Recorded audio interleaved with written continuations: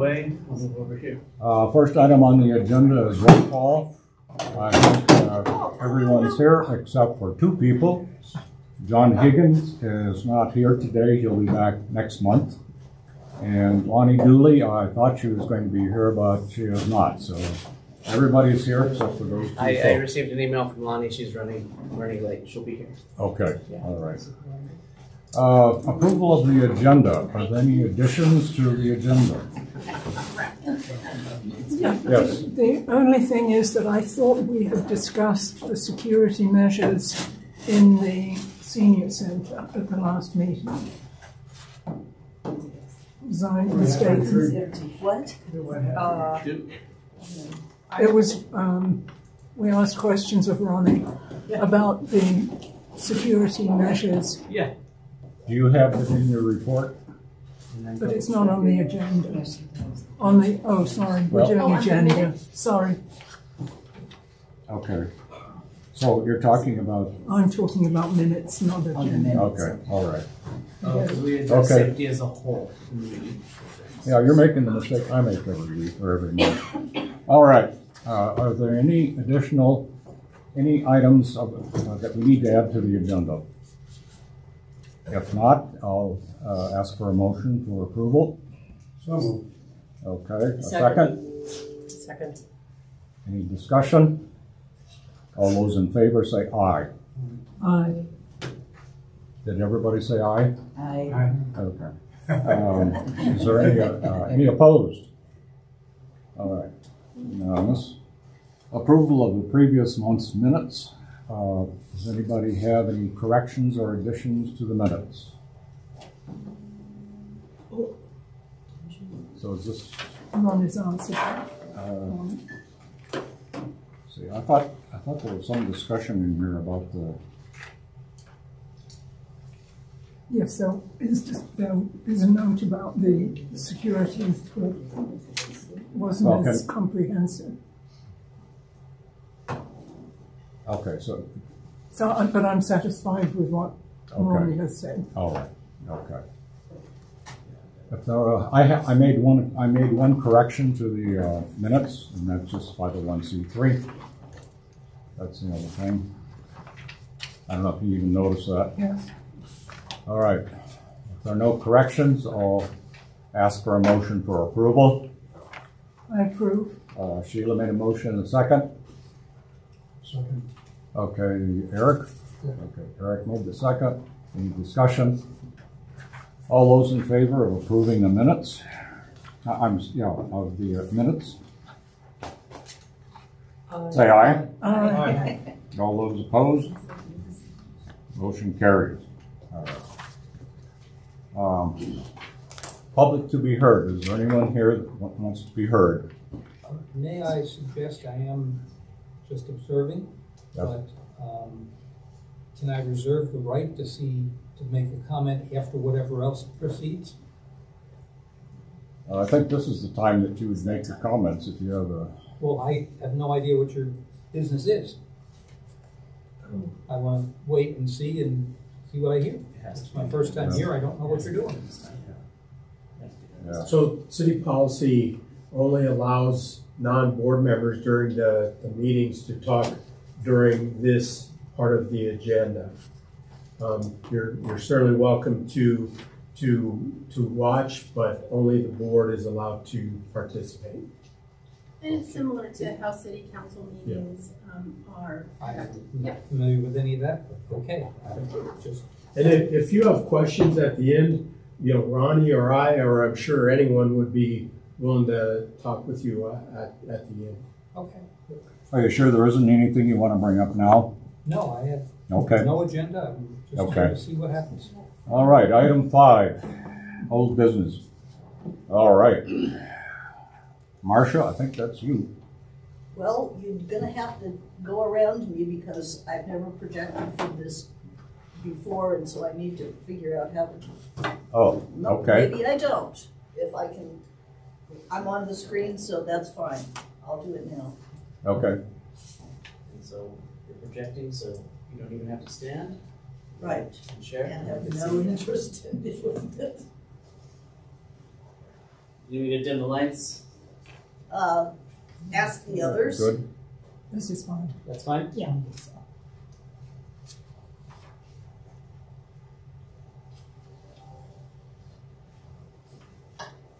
Well, yeah, okay. So, last time, we were talking about getting ordinances passed, I guess, and there was a lot of confusion about that process.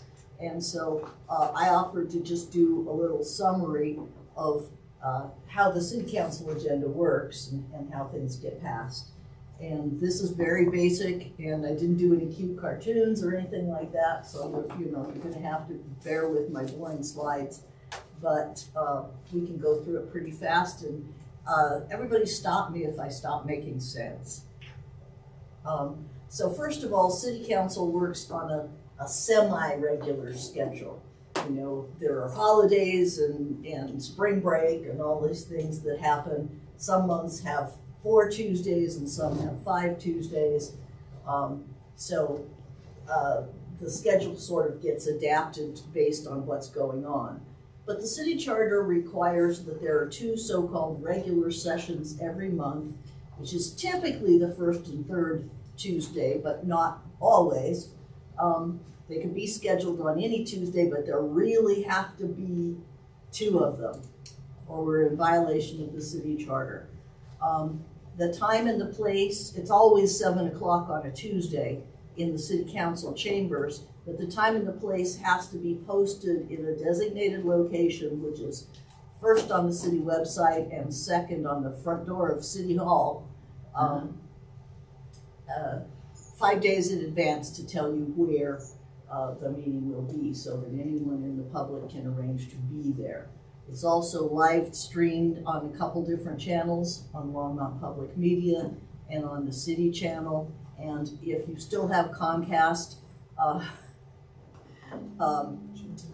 the, what is it, 6 and, pardon me? It's Channel 8. Channel 8 and 880.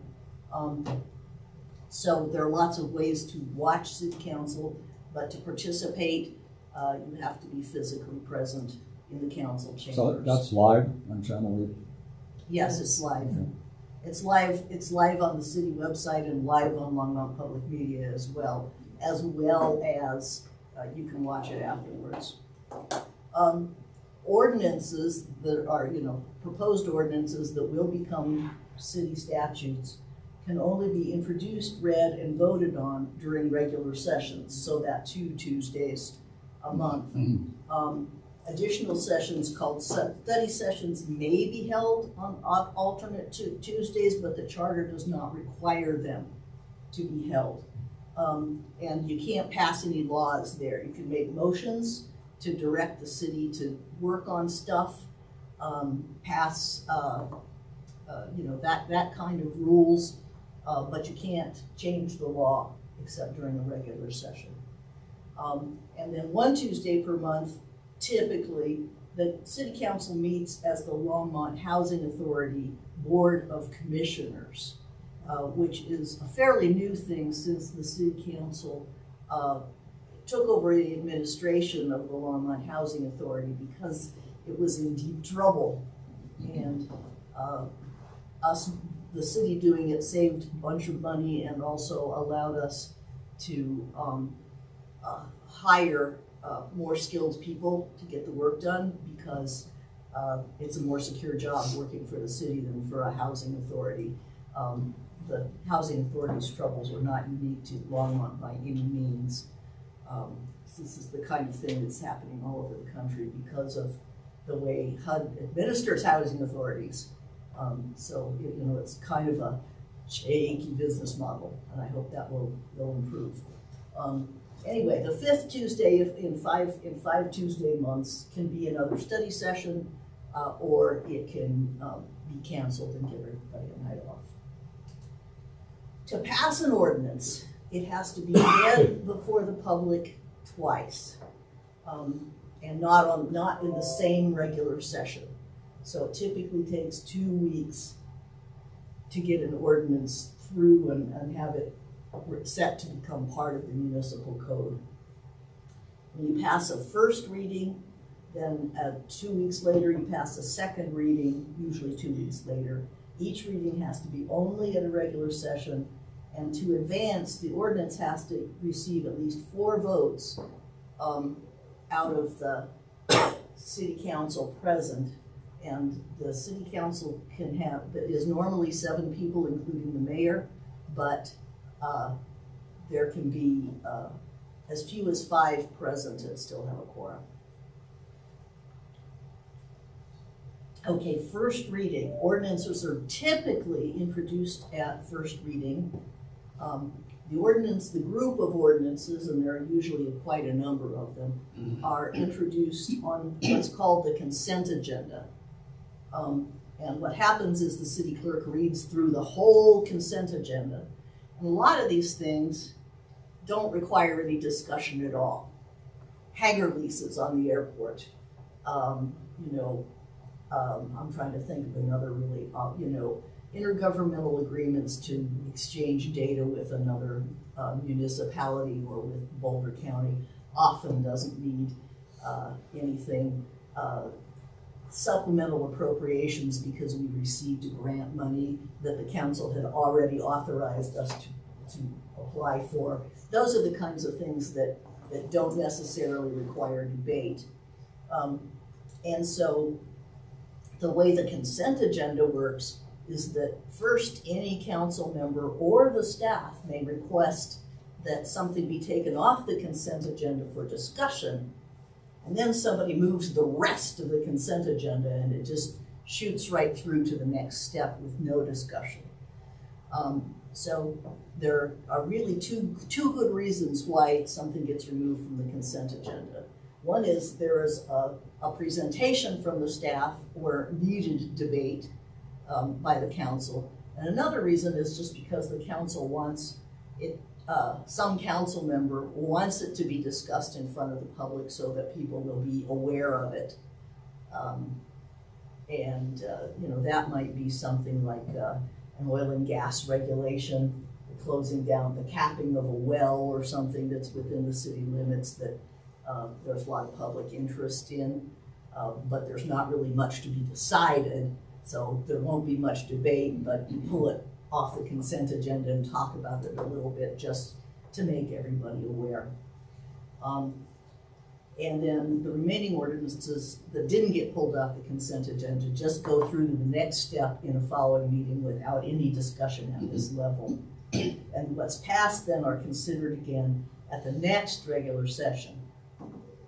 Second reading, ordinances are passed on the first reading are considered at a second reading. And at a second reading, the council first has the opportunity to discuss each ordinance. And then the mayor opens a public hearing. And anybody has the right to speak for 3 minutes about the ordinance, only about the ordinance. And unlike typical public invited to be heard, you don't have to live in Longmont or work for the city to speak. You can be any interested party at all. So, for example, a Weld County commissioner might come, or somebody from New York who thinks smart meters are going to kill us all might come, and they're still allowed to speak. And that has, both of those things have happened, by the way. And then the hearing is closed when everyone who wishes to speak has done so. And at that point, the council again has another round of being able to speak on the subject for debate. And the council may take a number of actions at that point. The council may postpone discussion of the ordinance pending something else happening. They may table it, which is essentially killing it. They may ask for amendments. Or they may vote on the proposed ordinance and pass it. So an ordinance that passes second reading is headed, hi Ronnie. An ordinance that passes on second reading is headed to the city code. It generally becomes law 30 days after the second reading, but there are certain ordinances where the council may have a date certain.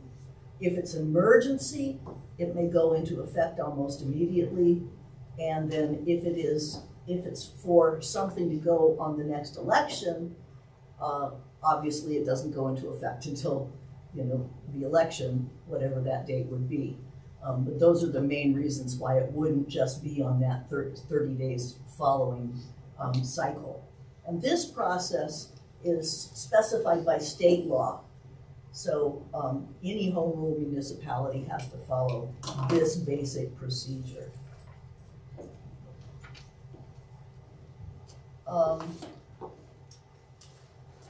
What happens when the council changes its mind? Come on, there you go. A decision by the council may be reversed only in, and that's a final decision, the second reading vote, can be reversed only in the first regular session after the final vote is taken. And the only people who can move for reconsidering an ordinance is someone who voted with the majority.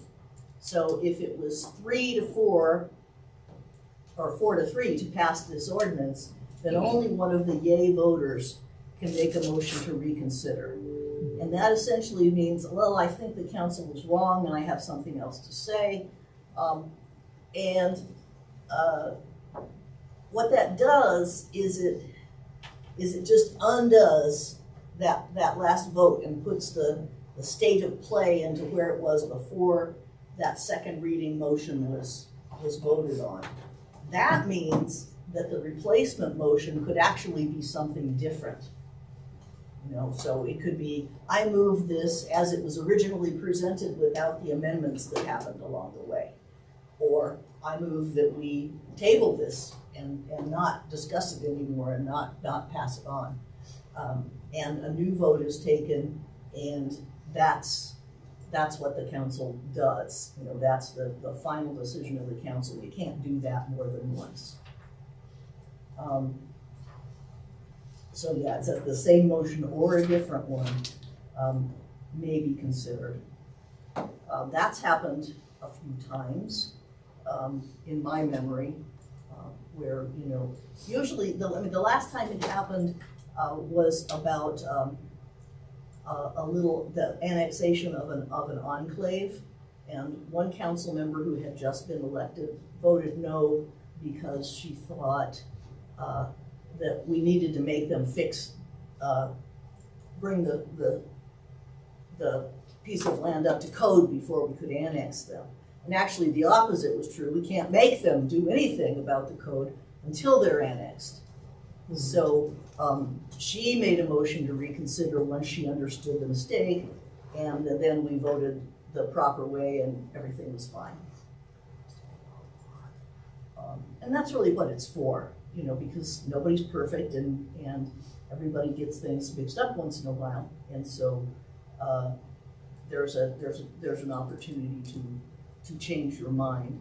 Otherwise, once the council has voted on it, the same exact subject cannot really be considered until a new council has been elected. Now that doesn't mean that everybody is new, but it means there has been a municipal election, and so after the election, even if it's all the same people, then the clock is sort of reset and you can take up subjects and handle them differently. It doesn't happen very often, but I can think of at least once where it has. Do you have a question, David? No. Oh, okay. No, I was just looking confused.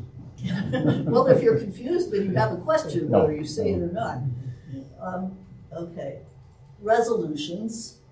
A resolution is a statement of policy, usually, and they only have a first reading, whether they are discussed or not. And so they show up on the consent agenda, and if they just get passed with the consent agenda, then there's never any public discussion, but the resolution becomes city policy anyway.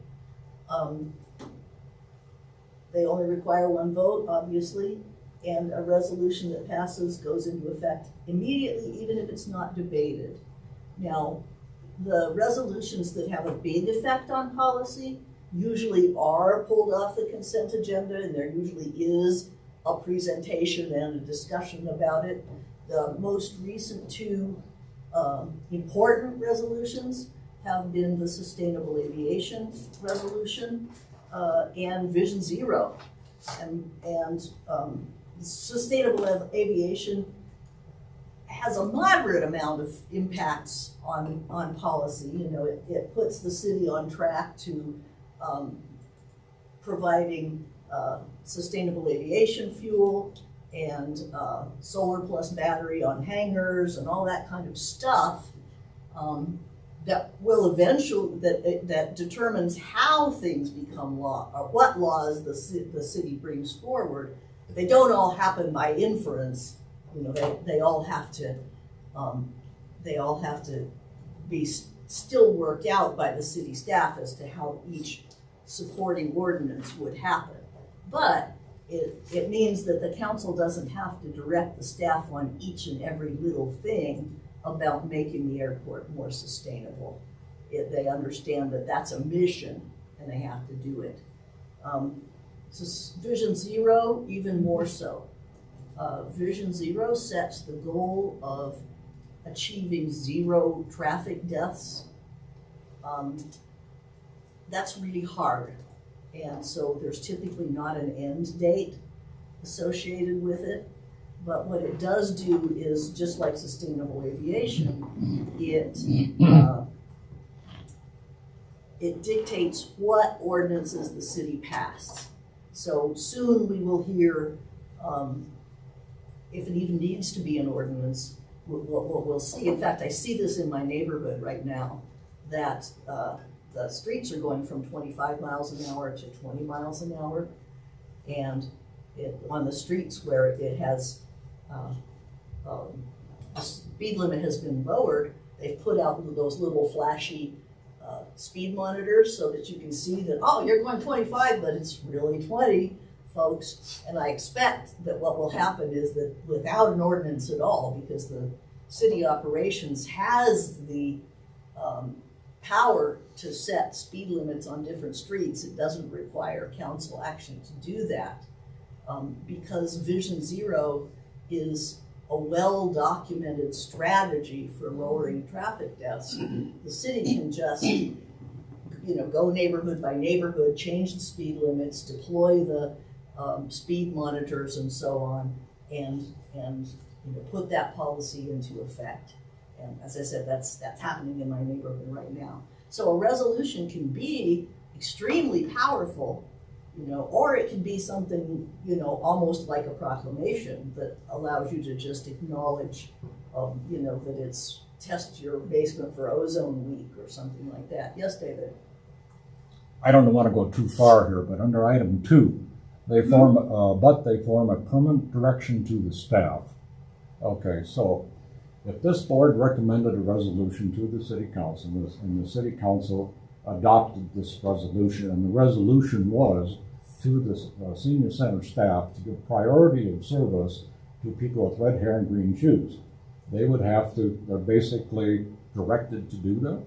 Yeah, well, the council wouldn't pass that particular ordinance. No, but I mean, something more reasonable, Like, but at but least it would I have the certainly. force of, But yeah, force of an order. it would be, it would become a city policy.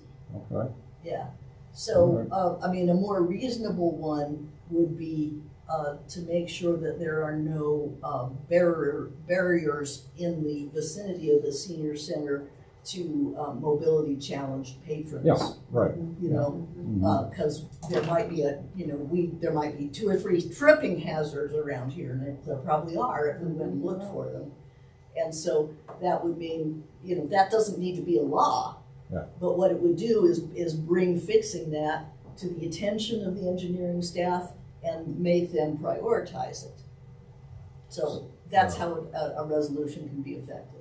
So I would think, I don't want to belabor the point, but if the staff agreed with a certain procedure like you would just describe, that would make it a more powerful resolution. Otherwise, you'd run the risk, I suppose, of the city council saying, what does the staff think about it? Yeah, well, yeah, the city council would, if it was resource heavy, you know, so like fixing two or three entrances to the senior center probably doesn't suck up enough resources that it would ruin, you know, the whole engineering operation for the whole city. But if it's something like, you know, we recently, not because of a resolution, but because of a change in ADA regulations, I think, we had to replace the ramp entrances at corners all over the city. And some of them had only been in place for a year or two.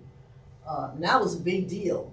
And so if a resolution was going to have that sweeping an impact, then there would be a council discussion about it, and the staff would put together a presentation about what the impact of it was, and it'd be a whole big megillah, and the council might, you know, pass it or not pass it. You know, something like eliminating free trip hazards at the senior center probably would not get that much attention, and in fact it might go through on the consent agenda.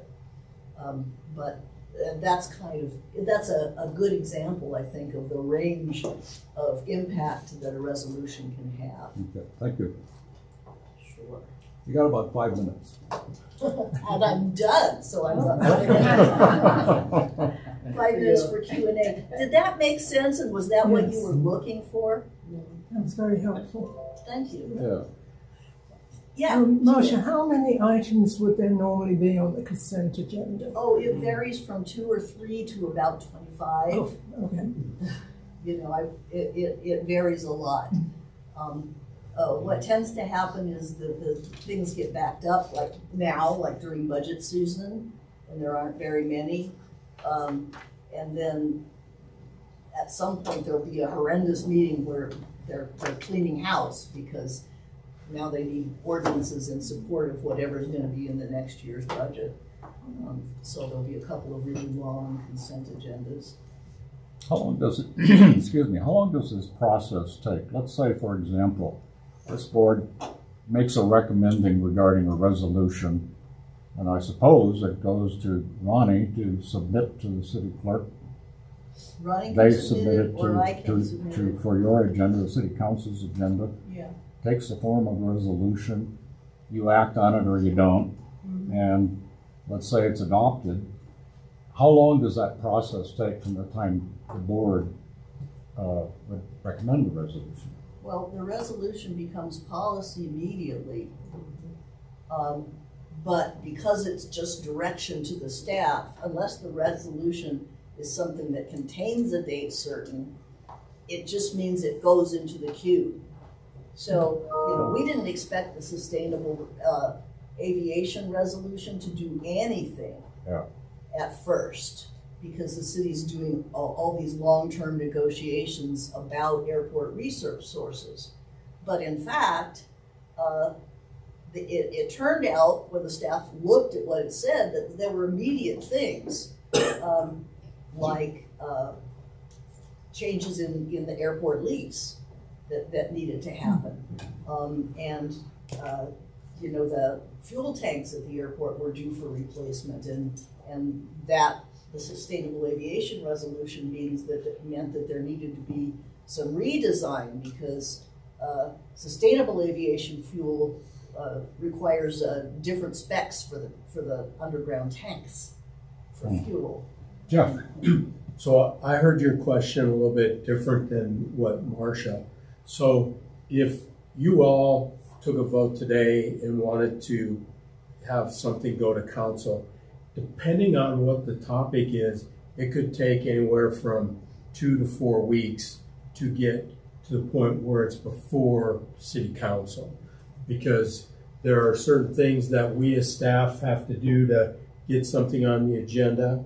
And then if it's a resolution, it requires legal to help with that as well. And legal right now has a time frame of 2 to 4 weeks notice before they can work on it. So I'm not sure if that's what you were asking, but taking that a different way. Yes, yeah, that is true, and that's related to something else that I didn't say, which is, you know, I did say that an amendment, amendments could be discussed at either first reading or second reading.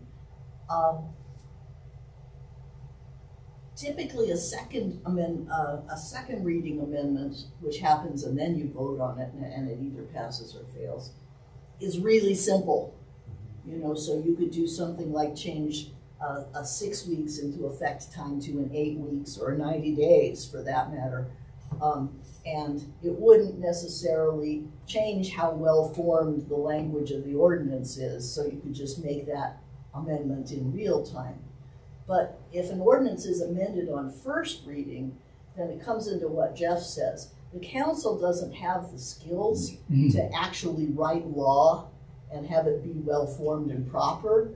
So we give direction about the sense of it, what should happen, and then what we would be doing instead of voting on the resolution was we would instruct the staff to come back with the same ordinance but with different provisions, you know, essentially the same ordinance but with different provisions.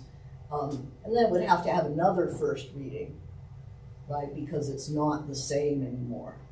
So that's the staff, the council really cannot draft law because it's special skills. So what happens in the drafting of an ordinance is first a subject matter expert, like the parks biologist, in the case of the infamous prairie dog law, you know, has to mostly draft it and do a whole bunch of research and stuff.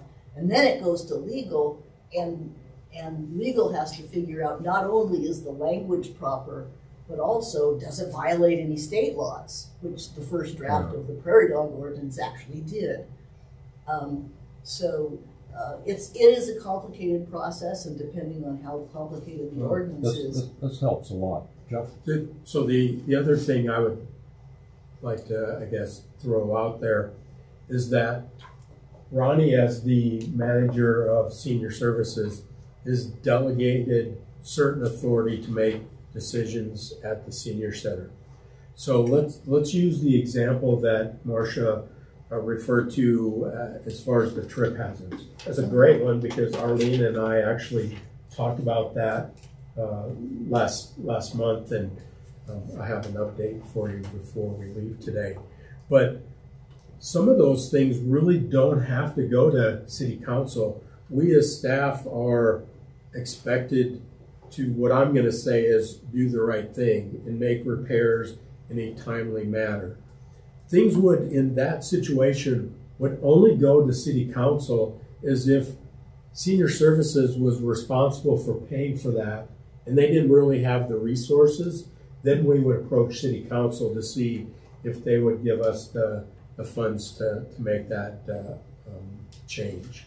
Yeah. So not everything would have to go to city council, but if you want to affect change, like in your next agenda item with your annual report, a lot of those things would take at least upper city leadership or city council to make happen. Right. So, and that one thing about the trip hazard could run the whole gamut. So suppose that the trip hazards were just a couple of slabs of sidewalks that had risen or fallen, so there was an inch or two of difference at the expansion crack.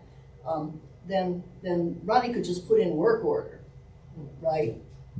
And then you might want to make it go to the council if that kept getting prioritized down and it was 8 months later and it still wasn't fixed. And so you could, one thing is it's a mechanism to escalate something or to get new appropriations.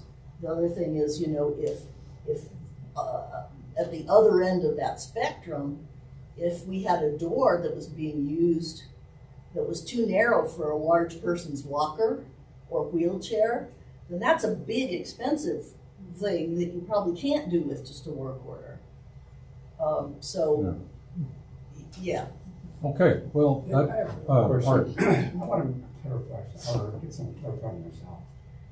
Dave wrote, sending something to the city council in reference to our priority, and talked about the increase of staff. At this point, you folks look at it, and then it's kind of put in the proposed budget for next year is a possibility, is that pretty much the way? Yeah, and that is neither, that's just part of the budgeting process, so it's neither an ordinance nor a resolution. Right. Council doesn't see that stuff until the Until end of then. the project, the budgeting Okay, process. so I didn't know if you all got a copy immediately with all that. No, we wish we did. Because you don't have enough to read, so. that's just- So that, I think that's why it's important we have input to Harold early in the process. Are you agreeing? Well, and that really is the process that we go through. So each department formulates their budgets. We actually then will run them through our assistant city manager for external services, because she oversees several departments. So Jeff's, our department. And then at that point, we have budget hearings with our CFO and Harold and a team of support, our budget manager from finance. And then we talk about our budget asks. So Ronnie would talk about his budget asks, talk about the involvement that the advisory board had, present data. And then at that point, it really is Harold, our our CFO, and our budget manager that look at balancing that budget for the revenue that we have, and then that's when City Council will see it beginning in September. But as far as a single person, Harold is probably the main, other than our own internal staff, we would want to talk to them. It seems to me Harold would be a critical person in the overall process, even though you In the have this overall lower process, level. he decides what goes in front of Right. City Council. Right. Yeah, with staff input. Okay, don't want to belabor it. All right. And public input. Right. You know, I mean, Okay. a lot, you can get stuff on City Council by marshaling the public and, you know, week after week having people talk. Right. And that's actually quite effective. Okay, we're about 2 minutes past our budgeted time. Approval of the annual, thank you, Marshall, by the way. Okay, moving along on time. Approval of the annual report. I left 5 minutes for that on the assumption that there wouldn't be a whole lot of discussion. I don't know. We sent out another copy of the annual report, the draft annual report. And what we did last year was just signed off on it and sent it, Ronnie sent it forward to the City Council. And that's kind of what prompted this whole discussion that we had before. So I guess my question to the group at this point is, what do you want to do with that annual report? Arlene. So I've been looking at this, and I have just a couple of suggestions. Okay. I know that last time you mentioned that somebody had said the first paragraph is too wordy. Yep. We need to cut it down. You, I totally agree with that. I think we can get it down to one sentence. If I'm understanding this correctly, and I may not be, it seems to me that what our main concern is that we want a couple of resource staff.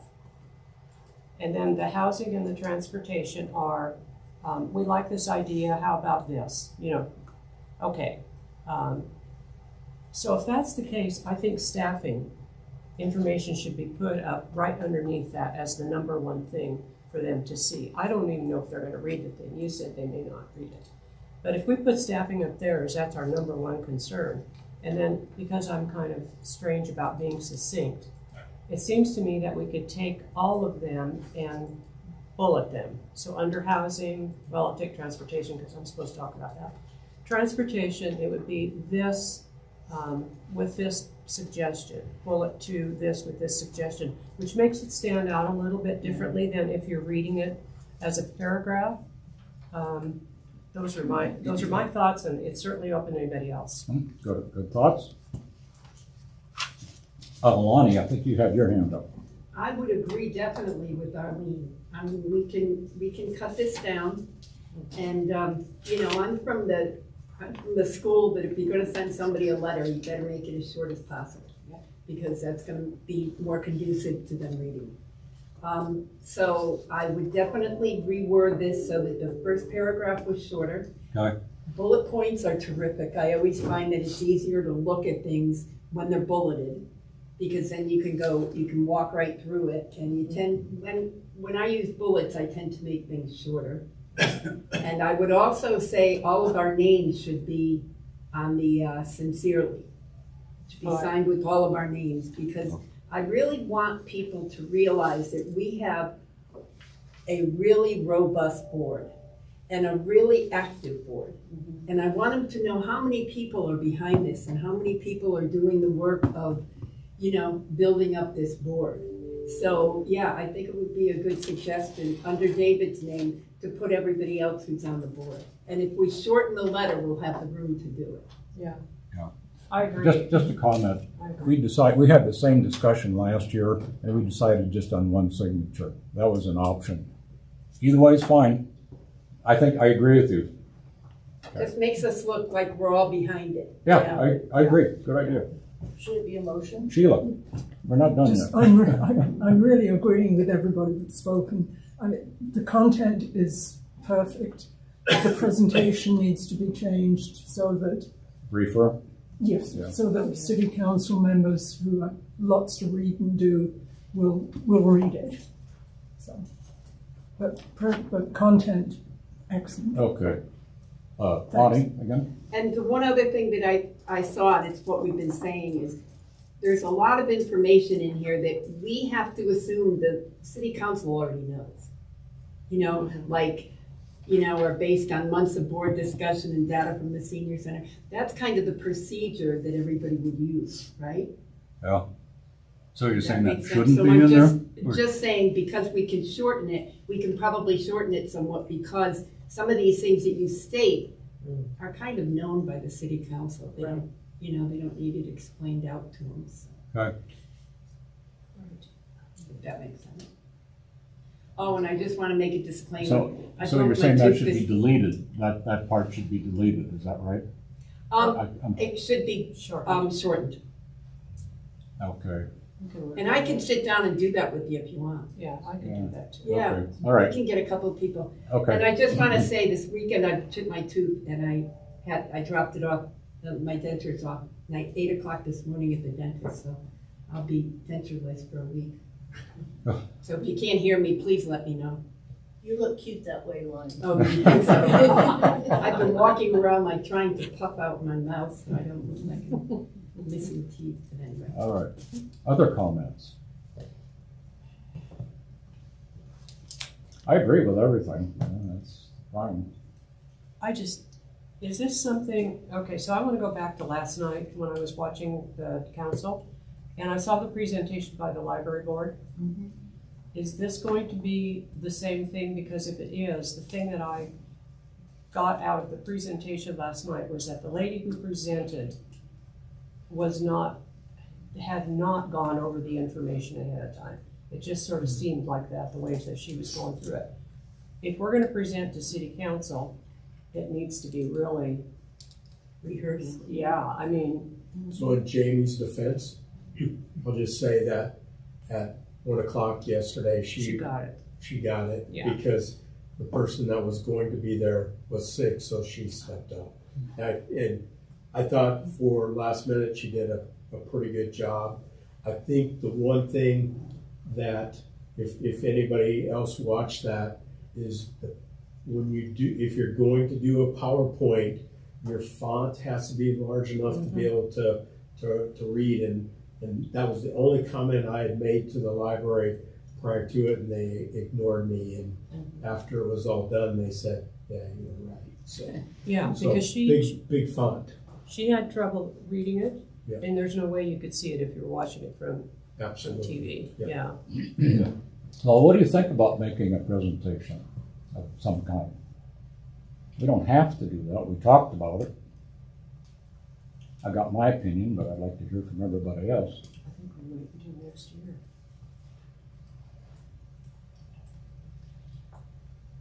Anybody? What's your opinion? Huh? My opinion? Yes. My opinion is that my impression from Harold is, well, I'm very impressed with Harold as a person. He knows everything. You know, he was so aware of everything we talked about. And I just don't know if we have enough punch to make a presentation, is what I'm trying to say. We can do it, and that probably wouldn't hurt. But, and I agree with you, I think it really has to be focused on certain items. The housing thing was too general. As far as staffing is concerned, they know that already. You know, everybody's been ragging on Harold for who knows how long on staff, so that's nothing new. So I'm a little reluctant to do that right now. What I would rather do, that's also interested in the resolution, is we got a couple of subjects coming up, I think, that could be really more powerful. And something like this is John. I'll talk about that a little bit later, but he has a proposal on food insecurity of seniors. I think it's just a wonderful idea. And then elderly abuse has come up, and we've already got the 3 others we've been working on. I think I'd rather see, my opinion is that we'd probably be more effective if we just took more of a niche issue and go up and hammer them with that single issue through a resolution. And I don't know when this would get implemented, but you said it could be implemented, within 3 or 4 weeks. So anyway, that's what I think. But, you know, if we want to make a presentation, we can certainly do that. I have a couple remarks. Yep. One is a presentation is the way of ensuring that the council reads your annual report, because you're reading it to them or presenting it to them in briefer form. The other thing is that if you have a need case, make it. It does not have to be point for point, bullet for bullet, the same thing as your annual report. So, for example, if I were doing it, I'd have the annual report more or less like you have, with the, the good comments that we've had about organization. But then talk about those 2 resource specialists that are being requested, and tell some stories about the need, and just because the council doesn't know those things. And the other thing is the council may know those things and have other things higher on their agenda, that they would rather have more money spent or more attention given to something else, including the exact same thing for youth programming. So if you want to make your case, make an emotional case, make something that is going to resonate with the public who is watching, and then submit the report. That's another thing that you can do we have time for another month, or is it, if we, let's say we rework the letter, come up with some talking points, would it be too late after the Jeff would be the person who understands that better. So we could get on the agenda ahead of time, I suppose. If you want to impact the budget sooner than later, Ronnie, Christina, and I have until May 31st to submit our information. If you want to support what is being put in there, I would say no later than mid-June. Would you agree? Yeah, because even 3rd week in June, because we usually have that meeting with our CFO and Harold right after the 4th. Yeah. So then July. Decisions are starting to be made after the 4th of July. So we can set up a proposal for mid-June, right? Right. I mean, a presentation. So Marsha, I'm going to ask you a question.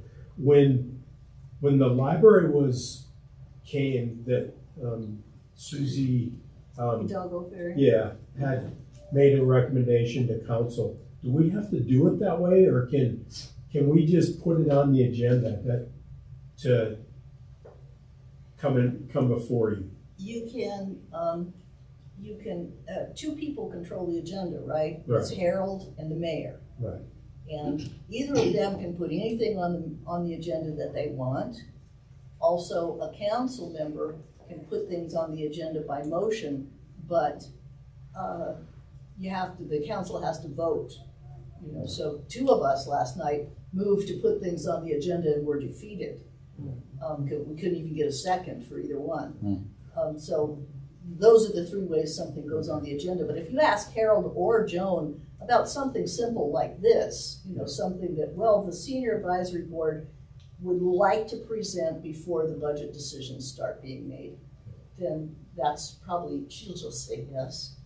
And if she won't, I think we put it in there, Christina, and we have our agenda meeting every Thursday, so we'll get together, Ronnie, and find a good time. Then you can report back what that target date is. And it would certainly be after your June meeting. So anything you wanted to finalize before then, we could do that. I feel uncomfortable doing it without further review at our June meeting. Right. I'd rather make the changes we talked about and brainstorm a little bit how we're going to present that. And we still have time. right, but the June meeting is really early in June, so you're fine. Well, when is our, is it the 5th of June? Our next meeting? Yeah. That would be the 5th. The 5th? Yeah. Okay. Well, that's pretty early. Arlene, did you want to say something? Well, as far as getting up there and presenting the annual report, I would like to see us be much more polished and be really ready and good. And maybe that means we do it next year. I don't know. But if I'm understanding correctly where we're at, the thing that we're really interested in is getting some additional resource people. So I don't know about a resolution, but what kind of information or feedback does the council look at when actual people from the public come up for their 3 minutes and say, I'm from the advisory board and this is our recommendation based on blah, blah, blah, blah, blah. And you can do that pretty succinctly in 3 minutes. If we had, you know, 1 or 2 or even, I mean, all 7 of us, who knows? Would that have an impact? At least it would say to the council, here's the concern, here's what we're asking for, and here's the reasons why. Well, Arlene, I'd go back to my previous point, which is if you're going to do public and do it through public invited to be heard, tell the stories. Mm-hmm. Yeah. You know, so say so and so needed this, and they had to wait 3 weeks for an appointment. Ronnie, I'm sure you could come up with some heart-rending stories. I mean, seriously, you could throw those in. So Yes. are we looking at a presentation or are we looking at public invited to be? You don't have to choose. No? No, anybody can speak at public invited to be heard. Right, Right, but I didn't right. know if you had more time if you had a presentation. Well, no, but you don't have to choose. So you can request the presentation, you should limit that to 15 minutes or less. Okay. But that's a lot more time than public invited to be heard. But if you want to get through your bullet points, put that in the presentation and then have some people come to public and tell the stories. Gotcha. Okay, So let's we see if I understand what I'm hearing here. Oh, okay, Ann? Being new on the board, Yes, my question is, do we present every year to the city council No. our annual report? we haven't. You I don't know submit when it. it's been. You submit it, but don't present. Yeah, this is kind of new territory, at least for this board. Oh, okay, thank you. I don't know, there's never been a presentation that I recall. Yeah, Michelle did once or twice. Really? Okay. Yeah. There's actually, I think, a good portion of us that haven't even been on here a year, so yeah. Yeah. We're new. Yeah. Okay, one more thing. Okay, Lonnie? Just a technicality, and I'm probably the one that perpetuated this. I've been calling this board Senior Citizens Advisory Board. Okay. It is not. It is Senior Services Advisory Board, correct? I think it's senior citizens. Senior citizens. It is, because I looked it up. SCAB, yeah. Okay, Yeah. all right, That's because an I've awful seen both acronym. used. I've seen both used, so I didn't know if I was perpetuating the wrong one. Well, I learned something every day. All right. Okay, go ahead. Okay, let me go back. Am I understanding that most of us would be comfortable with putting this on the agenda next month, which would be the 5th of June? and we'll have a revised letter incorporating the suggestions that were made, and we'll come up with some way to polish our presentation, and then we'll aim for mid-June to have a presentation to the City Council, get our report on the agenda for mid-June. I think Is that it? the first regular session in June would be the second Tuesday, so June 11th. June 11th, okay, that's enough And I'll time. take a look at the agenda and see. That's a week. Yeah. So we Okay. could do either one, right? I mean, Second or fourth, yeah. that you know of right now. Okay. Okay, so we're shooting for June 11th? That's the way I understand it. Okay. Somebody make a motion on how we want to do this. Lonnie? I make a motion that we table the letter until the June meeting. And do I have to put we ask to be put on the agenda? No? Okay. Make the motion the way you want it. Okay. Just table the letter till the June meeting for corrections. Okay. Does that work? You want to add anything about mid-June approximately, to be followed by a presentation to the City Council without a date? I don't think we have to put that yet. Okay. Does that seem to be good enough? Okay, if you agree with that, somebody make a second. Second. Eric makes a second. Any further discussion? All those in favor say aye. Aye. Any opposed? Any abstentions? All right, motion carries. And Yes. just FYI, the two regular sessions in June are the 11th and the 25th. The 25th might be late for this process. I don't know. You think? Yeah. Okay. All right, moving on. Under new business, future challenges, I was going to give a little background there. We have approximately, it's 11 o'clock, about 45 minutes for that, and then 20 minutes for reports, and so we got just enough time. But I thought it would be good, mostly for the new members, and to explain how we did this last year. And about this time last year, maybe a little bit earlier, we decided that we were going to focus on 3 areas. And it was housing, transportation, and outreach. And we had 2 people that volunteered. I didn't appoint anybody, by the way. They were all volunteers. And we decided to do it as working group. And I did that after consultation with the city, and I did that again this year. And the working group is probably the way to go. It's up to 2 people, to avoid the requirement that we have to go through as a committee to establish a committee. Then on top of that, you have to post your agenda before the meeting. So that's what we decided last year, was just go with two groups, 2-person groups. We don't have to do the same thing. I'm just saying that's what we did last year. So in housing, we had Lonnie and Sheila. Transportation was Arlene. And outreach was Art and Beth. And Maria's been, Well, not Right, last, but this not was last for year. last year. oh, for last year. Yeah, last year. So that's how we structured it last year, to try to make some sort of progress.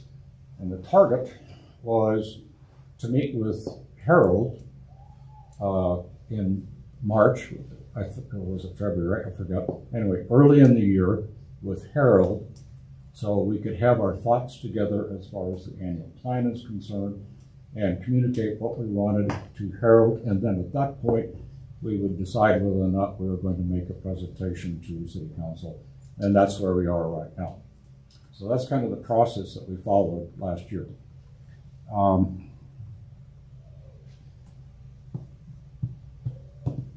And that, of course, was determined by the goal of the ordinance, which is to make recommendations to City Council. That's why we did all this. I will explain a couple of things here, just another minute.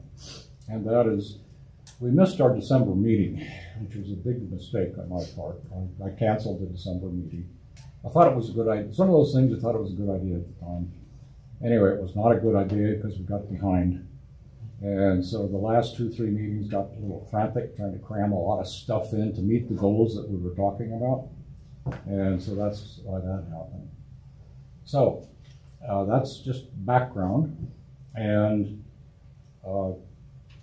I'm just going to throw it open to discussion now as to what you think is important as far as this board focusing on this next year.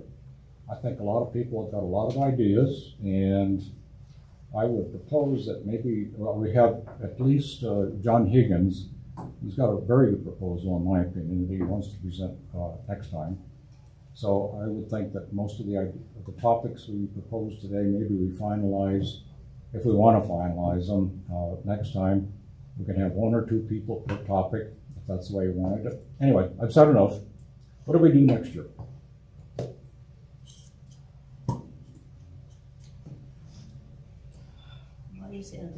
Oh, sorry. That's okay. I was looking aimlessly at my cup of coffee. Okay. We talked about this a little, and we really want to know what everybody's interest is. Like, you came to the board with an idea of something in particular that you would like to look into. Then we want to know what that is, because we want to be able to get people, find out what your interest is, and then see what we can do about making it an area of interest and that you could start to look into. Sheila and I did housing, and we got a lot of information. Right now, it looks like housing is kind of even. We've given you a lot of information. There's not a lot of continuation going on. There's not a lot of things to report. So we will be, at least I will be, I don't know if Sheila, I think she feels the same way. We'd be able to get involved in something else too and just give updates on housing. Something like Arlene's is transportation, and there's a lot going on. There's continuation of things going on. So she may say, I'm just going to continue with transportation and give you continued updates on the, the micro transit and all that that's involved. But we really just want to find out who's interested in what and who has an idea of something they want to take on as an area of interest. I'm particularly interested in food insecurity. That's a good one. That was a good one. John brought that up, and I thought, okay, well, I'll take the good one. I think it's a growing problem in Food.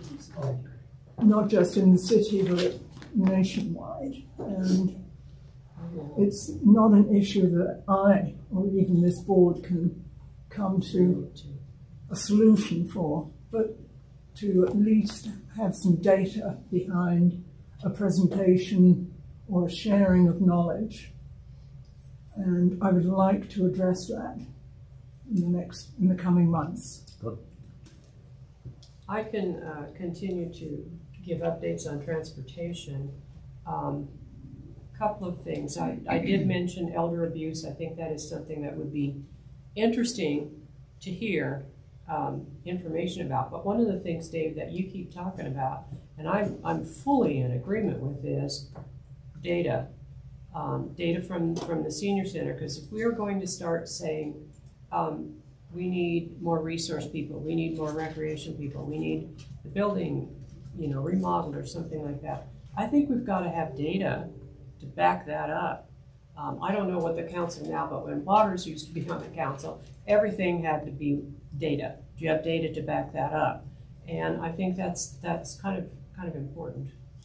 Do you have a research person on your staff? There used to be one, I thought. Oh, you are?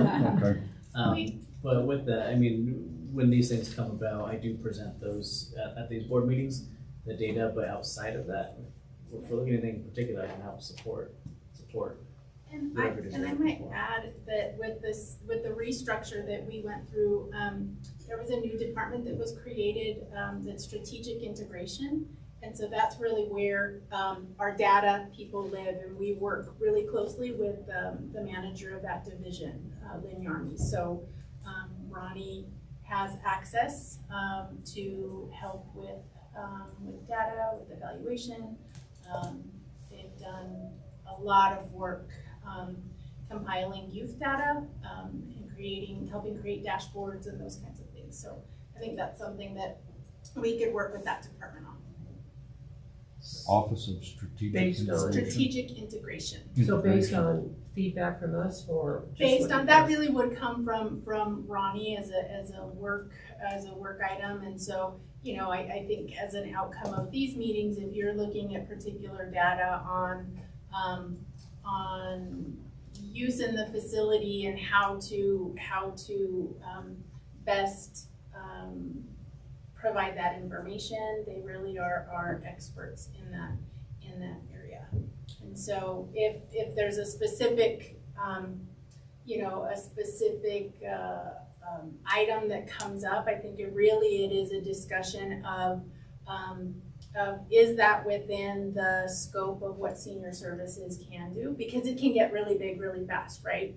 And so I think that there's a balance. Are we, for example, senior services in charge of investigating abuse, elder abuse, and what does that look like? And I'd say that it's probably more of a conversation with some of our partners in the community. So I think maybe that discussion might need to be had here. So what's our connection with the county's human services, with the Department of Human Services, and what's that link, and what is the data that they're seeing? I think that it starts there, and then it can get bigger, and we can pull in other internal city partners as well. Does that help? And I don't disagree with you on that. In fact, that's really kind of the way I'm thinking. So I mentioned elder abuse. Well, I'm sure that we could get information from the police, we could get information from Boulder County, we could get information, from different places. Absolutely. And I think what we need is, if we're going to look at something like that, or even get information on it, we need several people, maybe at a time, to come in and say, here's what we're looking at, here's what, that type of thing. But backing up to data, so if I were to say, I would like to know exactly how many people unduplicated attend the senior center. So that means if I come here, I'm one person. But if I come here for 3 different programs, I'm still one person. Still one person, yeah. Is there a way that particular thing can go that remote, into it and say, we have this many unduplicated. Then you can go with duplicated. Okay, so I came to 3 programs. Great. That gives you a totally different number. And of course your door count is a whole different number. That's a whole different thing. Yeah. And I think that's the struggle, right? And that's really the struggle that we all face in public facilities, is that it's hard to get to that unduplicated number. Right. So that, I've been with the city for 25 years, and we've always struggled with how do we get that unduplicated number.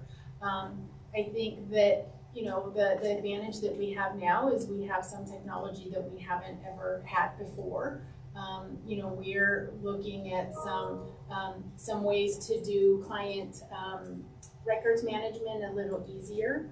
I don't know what will come out of that, but to that specific point, I think it's something we could explore, but it's something that we've struggled with for a really long time. And so what makes that challenging is we offer so many different things. Right. Here at our center, what I mean by that is we have our door count will catch people, total guests, right?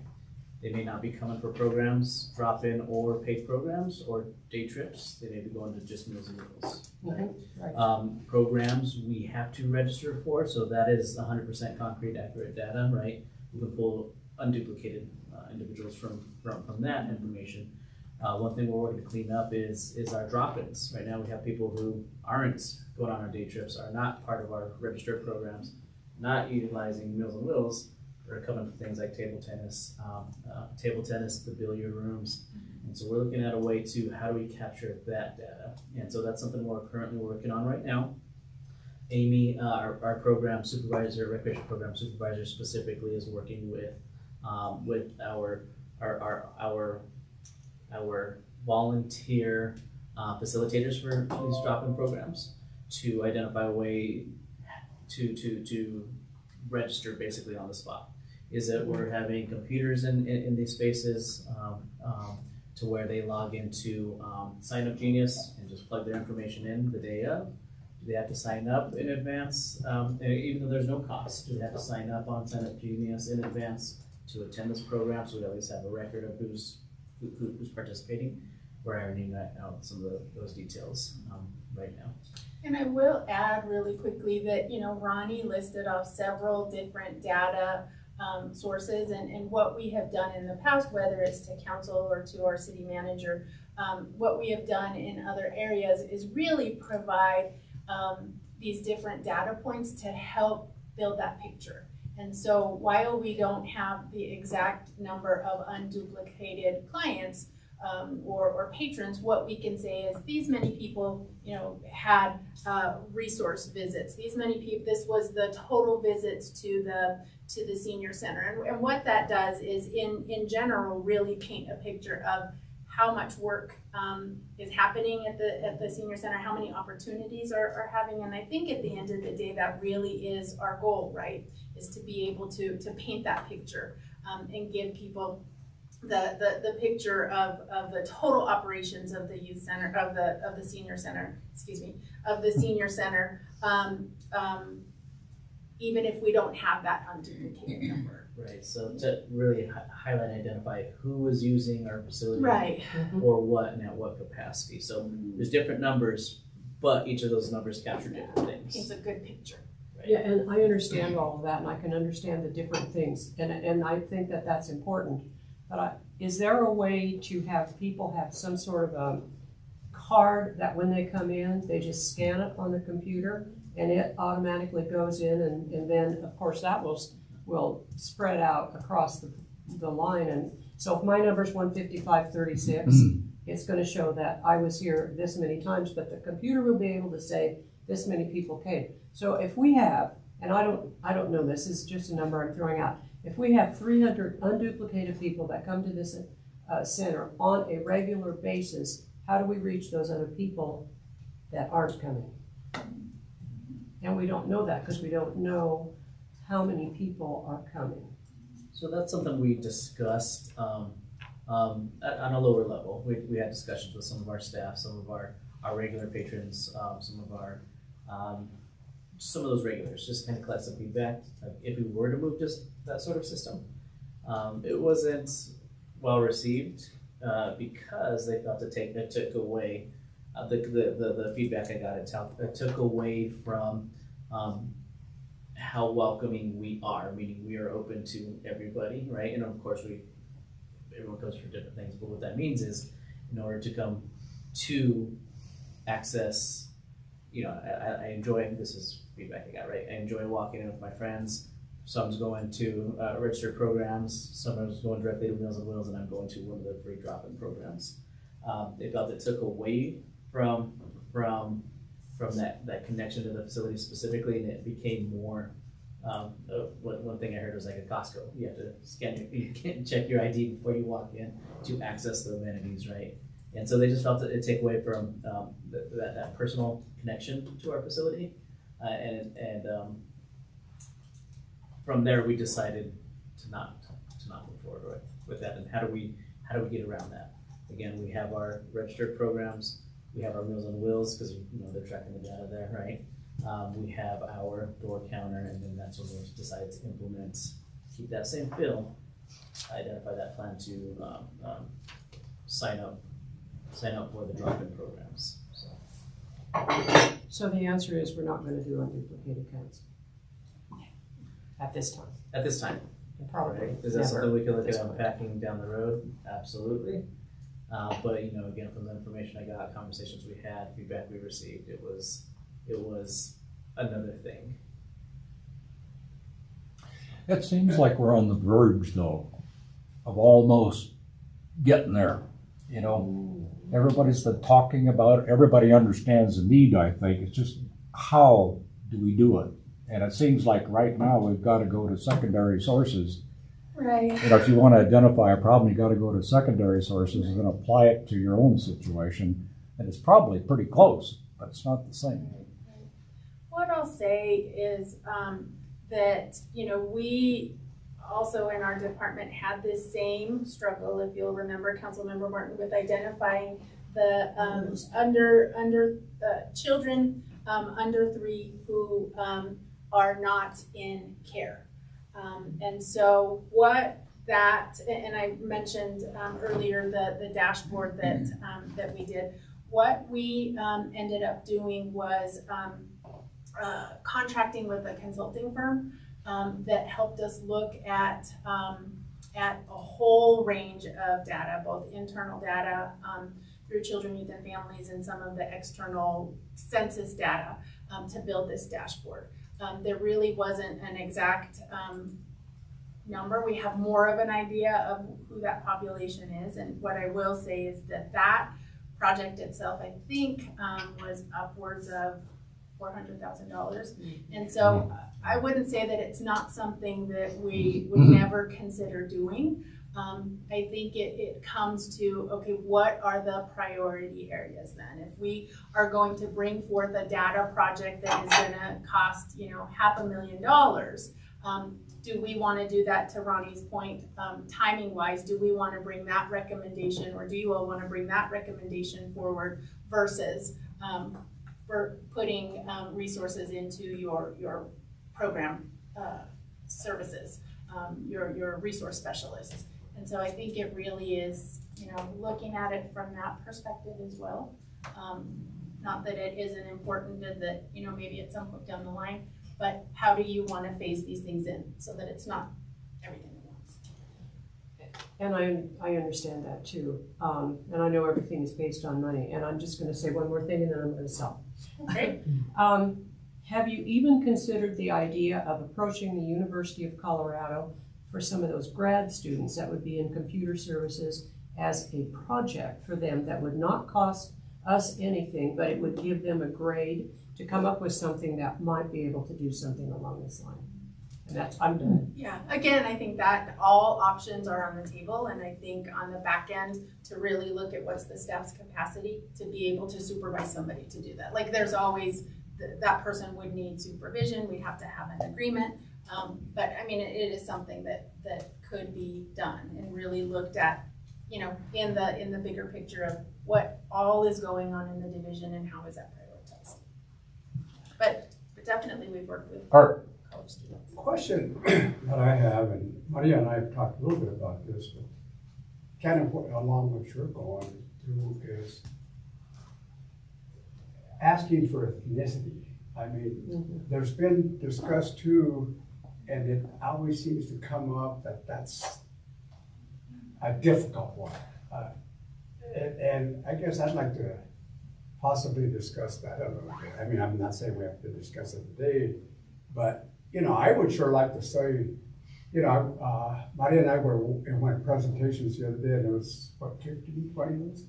And I don't know if those are the same 15 or 20 that are going to this next one in the next program, because there's several, you know, there's some programs, and, you know, the thing is, we don't want any programs cut, obviously, but we also want to increase if we can get those numbers to where they need to be.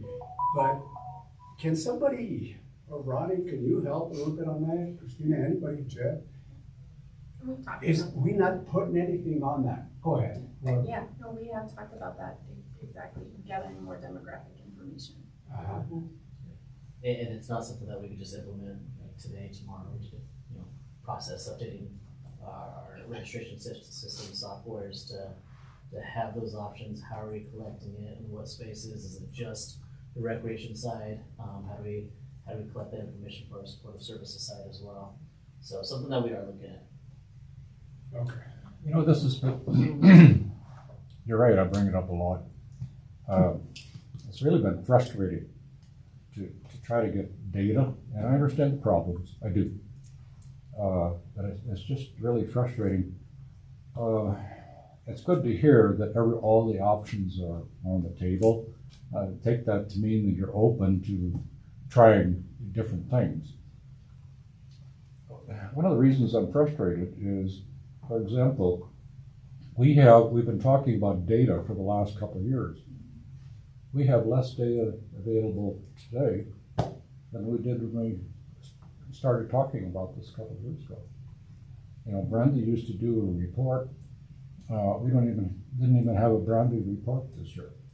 The only data that we've gotten so far, well, that's not entirely true, but the hard stuff that we really used was the number of people waiting in line for the resource specialist. That was very useful information, I think.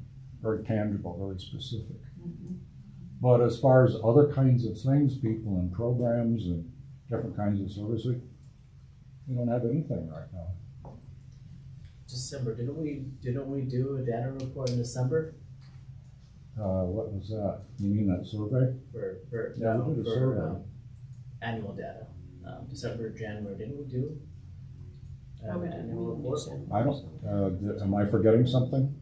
Well, we didn't meet in December, so. Yeah, we So didn't. January. It I'm would not, have been January. Ronnie, I'm not criticizing you. No, I'm just I saying. understand the No, problem. not at all, not at all. But I'm saying that information is available. Yeah. And I just can't.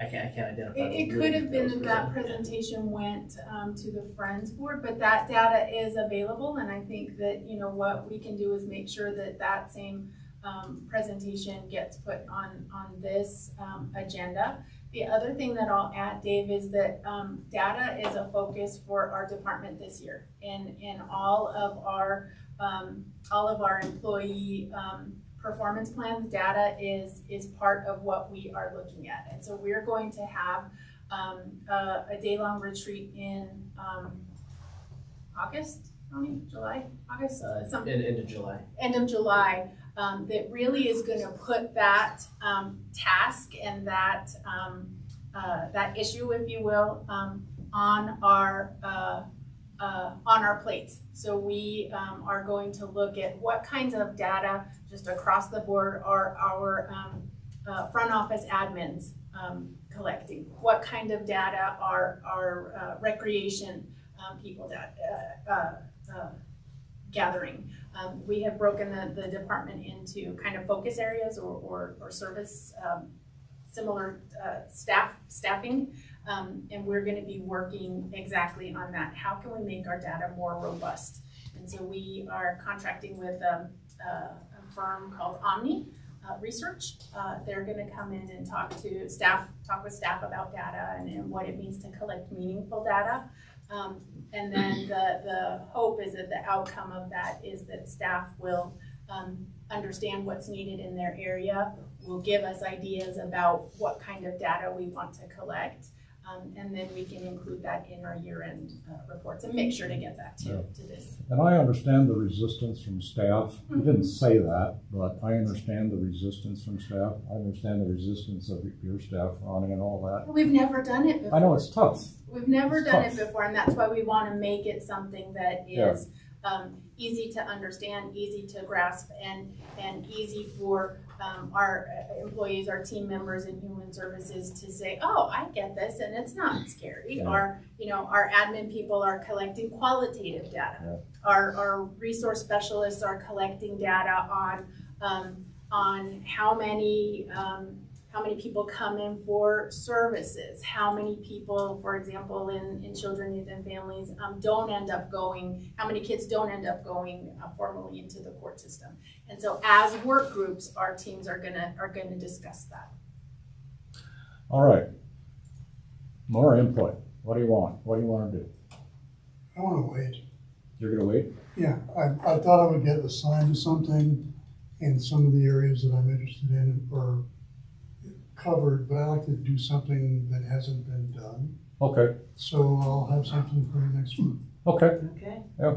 Those were just suggestions, folks. Yeah. You don't have to sign up for something right now, but if you Yeah. have an idea and you want to put it out so that we can hear it, and then you can do that.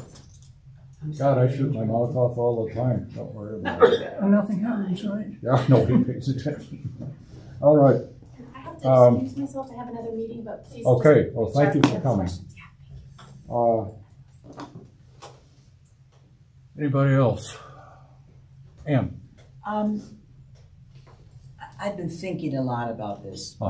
You know, what issue needs investigation, and things are pretty well covered, I will say that. So Food is a big issue with me, nutritional food. Good one. And so that interests me. But also what interests me is I see one of our purposes to establish recommendations for guidelines and policies facilitating the senior center. And I think if we could spend more time on the senior center, because that is one of our purposes, as a group discussing it, just to update things. As I read Ronnie's report, I have a few questions that are simple, but need answers. Thank you. Yeah, we can do that. Yeah. I didn't know quite where you were going with that. Were you also saying that we would recommend more policies and procedures, guidelines? No, I just think we should spend a okay. little more time discussing Okay. what's happening at the Gotcha. senior center. Gotcha. Yeah, we can do Because that. there's so much going on here and Yeah. so many changes. Like I just heard, Ronnie, that hours are going to change next month, like for a recreation class. And Expand. yeah, it's good if we all know those, so when people ask, we're familiar with them. That was reported at the last board meeting, the additional hours. Yeah, well, I mean the hours in the morning. Like there's an 8 o'clock exercise class here. Now I guess it's going to start at 8:30. Right. Oh, okay, I wasn't familiar with that. Yeah. I know you're That's- going to have something in the evenings, Right. which So- is huge. I mean, I think Yeah. we should discuss and, that. I a can, little and bit. that's an opportunity here for that now. I don't put those things in the report just because it's just a shift in a program. I mean, I don't know if we need that information for the board, but if we do, I can put those in here. But Yeah. opportunity for As ask one that questions. attends so much at the senior center, it's truly, I see how valuable it is to people. Right. It's the core for many of us to come here. Yeah, and we can unpack that now if that's okay, or we wait for Matt. Well, we should probably move on, right, Dave? No, your point well taken though. Now, we can address that. If you have questions, bring them up, contact me, contact Ronnie, put them on the agenda, we talk about them. Okay. Yeah. What would We happen? know, we got 4 or 5 with new members here, so it's a lot of stuff to digest. What would happen if we just had one meeting where we talked about a lot of these things? I We mean, could, yeah, we could. maybe in the start of the year or something. I don't know. Lonnie suggested our meeting that we had with Harold, maybe that should be, if we have another one like that, which I hope we do, but if we have another meeting with Harold, maybe have that independent of a board meeting. So we just have just kind of a wide open discussion with Harold on everything without the constraints of trying to follow an agenda. Good idea. Maybe something like that could be worked in. Okay. So anyway, all good ideas. Anything else? Okay, I got my 2 cents. I'll give myself 1 minute. Data. That's one thing I would like to work on. And what I would like to work on is, listen to all of this stuff. And I still think we can do more. And I think that my focus has been maybe backwards. My focus has been on trying to think of, encourage an internal reporting system, and that data could be fed to management and to us. I'm not quite sure that that's going to work very well, at least right now. We don't have the system in place to collect that information. That's my opinion anyway. And maybe the approach needs to be more, what is the information that we need? Marcia, you said something, I think a couple of meetings ago. There's a lot of data out there, and ask, if you need some kind of data, ask for it. So I guess what I'm thinking as far as data is concerned is what is it that we want, and where could we ask for it, and how could we integrate it into our knowledge base, so to speak, without necessarily putting a burden on you to get that information. But there's lots of information out there, and maybe that's 1 minute. Maybe that would be a better approach, at least for the time being, because it's maybe just beyond the resources right now. So anyway, that's one area that I'm throwing out. The other area, nobody's mentioned, and that's sustainability. And that's a hot item, no pun intended. You know, there's a lot of stuff coming up that can impact seniors. You know, what if we? I'm afraid for the summer we're going to have an ungodly hot summer, and I wouldn't be surprised if we have older people dying of heat exhaustion or whatever. That sort of thing's a problem. Is there anything that we can do as far as making this council aware or making recommendations, specific recommendations that might mitigate that? And we've got a person at the city, Lance, what's his name? Anyway, there's a guy in charge of all that up at the city. He could come in and talk to us about that.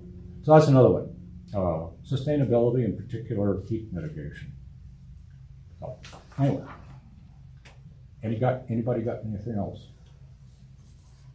Okay, we'll talk more about that at our next meeting. Okay, did we get everything out on the table? All right. Oh, reports, best approach. Did you want to talk about that, or should I? I mean, it was just mentioned in the last board meeting, an opportunity to reevaluate how reports are being shared out. I mean, I don't know if you want to leave that discussion or not. Maybe we don't need to say anything. What we agreed to about a year ago was that we made our reports. This is again for the new people. We made our reports at the meeting, and if we got to them, it got to be a long time-consuming thing. So we decided, I think it was your idea, that we submit them ahead of time. You can read through it, and then if you have questions, you can ask questions at the regular meeting. And that's the proposal. And if you want to do that, we don't have to change anything. If you want to change it some way, now's the time to talk about it. I think pretty much we're responsible for reading them, and I think most of us probably are. I think most people do. You know, and if there's a question, we can bring it up. Now, everybody okay with that? Yeah, I agree. Yeah. Okay. Worked well. Okay, we'll leave it as is. All right. And then, all right, reports. We've got 25 minutes. Manager's report. Yeah, I'll spend 5 minutes because I just want to clarify and maybe use that opportunity to answer any questions Anne has around programs, morning program shifting back 30 minutes.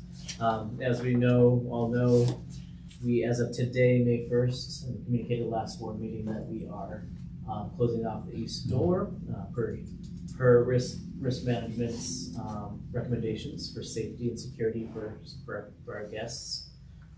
It's an unmonitored or managed door, and so now we're in a position where everybody is coming through the front door, and our staff is able to monitor who's in our facility. And so with those recommendations, it was an assessment of safety. Right now we have Silver Sneakers classes starting at 8 a.m. Our building doesn't open until 8 a.m. So doors are opening at 7:30, 7:45 as soon as guests are starting to arrive, and our custodian's letting them inside of our facility. For safety, it's an unmanaged building where our doors are open. It's not our custodian's responsibility to manage all participants coming in for these programs and anybody who's not coming in to our facility for these programs before 8 a.m. So working with a recreation fitness coordinator also saw value. And I want to go back to safety concerns because what we're seeing there is for any reason, doors are not open at 7:45. I'm talking 7:46, 7:47. We have people participants going into the Meals and Wheels around our facility to the Meals and Wheels entrance and exiting the facility through Meals and Wheels, which is a kitchen entrance for staff.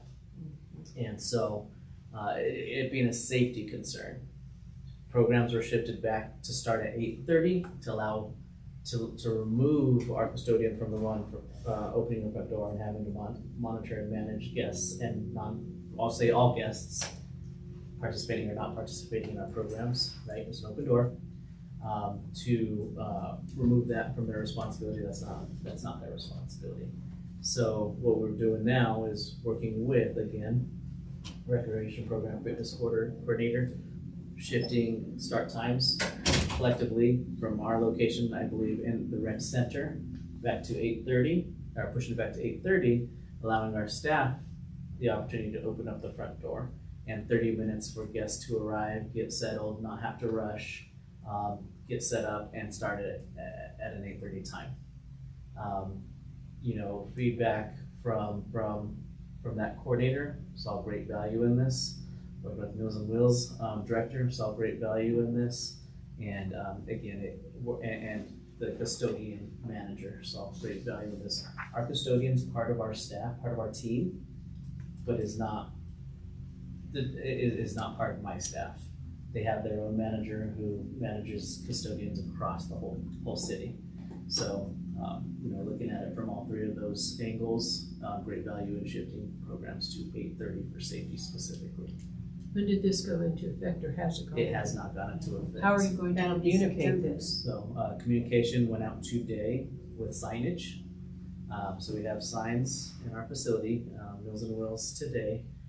The fitness instructor was able to communicate it out last week, I believe, in coordination with the fitness coordinator as well.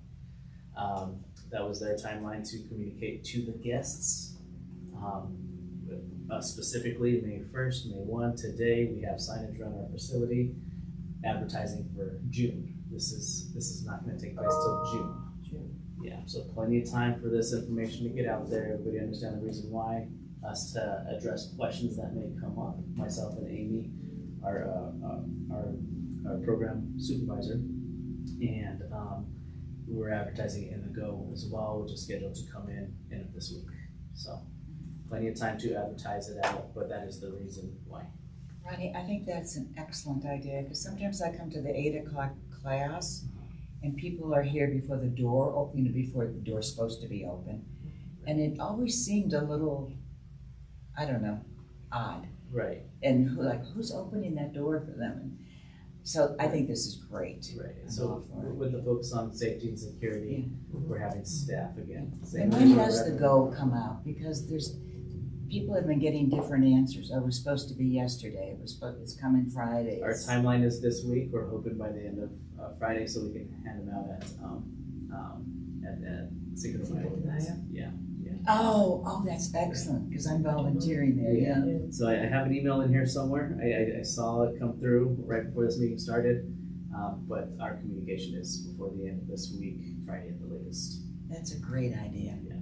So based on the safety concern and the fact that we've moved things back, that's an excellent information for us on the board to know, because I don't like people asking me questions and then I have to say, I'm sorry, I don't know why that happened, but I'll find out. I'd rather have the information ahead of time, so that I could say, this is what happened. Right. So I appreciate that, knowing that.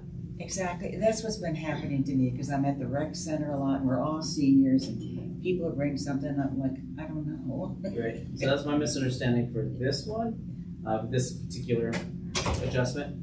But I do my best to get you all the information you need in advance. It's valuable. But between this meeting and next meeting, some things will come about that I won't be able to inform you until the next meeting. And if those things do come about, please don't hesitate to reach out and say, hey, got this question, how do I, what information can I provide? And you can always, at the same time, direct it to me. We get a lot of questions and concerns, and even our staff, I equip them with information they need to have surface level conversations on any adjustments we're making. But my directive to them is, if the conversation becomes uncomfortable, you don't have the time needed to address those concerns, meaning your schedule didn't allow appointments, things like that. Just send them my way, and I have no problem following up on those questions. Thank you. So we're making those adjustments, a lot of adjustments around safety specifically. But so that won't be in effect till June 1. Okay. Yes. When does Coffee with Leadership start? Oh, it says starts in June. Yeah. But is that going to be here? That will be here. We'll either reserve a spot in the lobby or one of the rooms. But we're just looking to see if we have some interested board members who want to participate in that. And so it would be great. Yeah, thank you. And so what all that is an opportunity for us to get to know our patrons, our guests, our regulars, and them to get to know us to know them. And it'll be a controlled space. Again, it's the whole purpose is to build those relationships, not to build complaints, suggestions. We'll encourage that to be brought forth here at our board meetings. But again, does that mean we're not open to the feedback? No, it could be a separate conversation though. So this one is. Do you want to talk about that? What's the draw for bringing them in, just to meet them? To make those connections. Yeah. So we do a lot. This board, we were just talking about it. This board is very high functioning. I'll say high functioning and supportive, and it's important for us, our guests, to make those connections with you, with us. As staff as well will be present, but leadership specifically to make those connections on who our supports are, and share at what level you support, what it looks like for you to support them, our senior center as a whole, our programs, our supportive services, and answer any questions around that work as well. Because I think that the last meeting it was that you mentioned that perhaps there would be talks at night.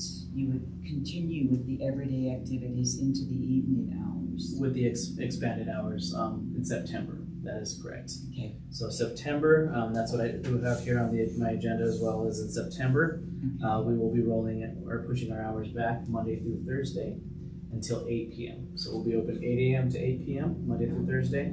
Friday will remain the same, 8 a.m. to 5 p.m. And then Saturday hours, 8 a.m. to 12 p.m. And so Amy right now, our recreation program supervisor, as of today, has opened it up to contractors, facilitators, program instructors to field those ideas, to identify how we start programming on those expanded hours as well.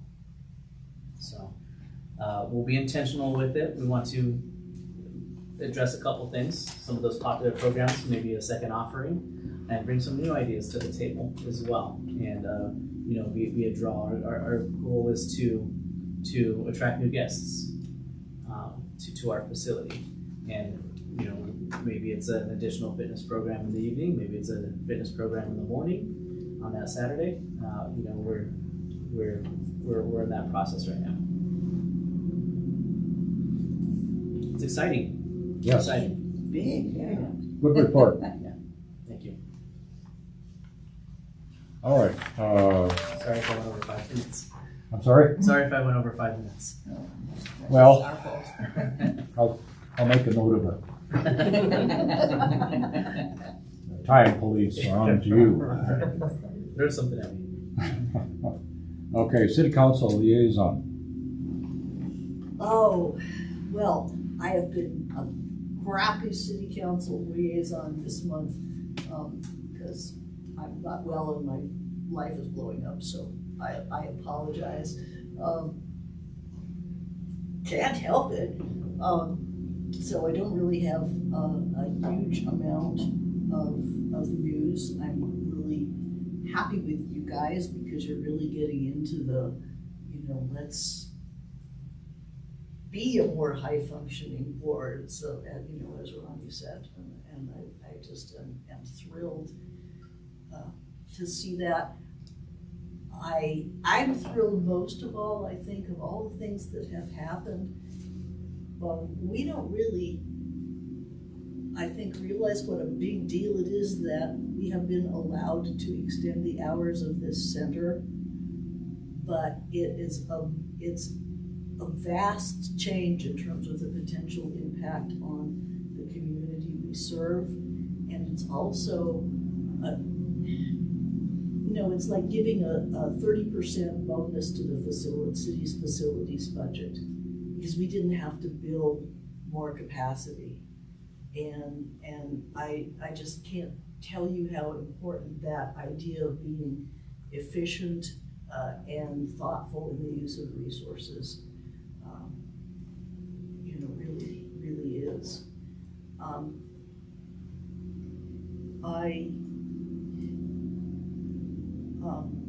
biggest concern, policy-wise, is housing right now, because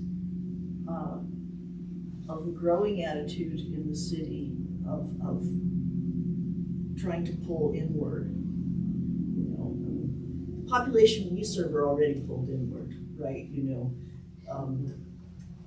but that doesn't mean that that the city gets to be allowed to wither and shrink. You know, in fact, it's even more important for seniors who have limited capacity to restart their lives,